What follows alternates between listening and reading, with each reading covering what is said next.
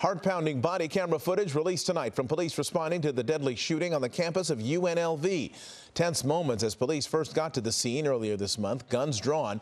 Then they start kicking down doors, finding students and ushering them to safety. The gunman later shot dead by police. He was identified as Tony Polito, a professor who was turned down for a job at UNLV. Police say he shot and killed 3 professors and critically wounded a 4th who is still in the hospital. Hello, I'm Mark Brown. Get more great ABC7 content by clicking the subscribe button for our YouTube channel and download the ABC7 Los Angeles streaming app on Fire TV, Android TV, Apple TV, and Roku to watch on your TV.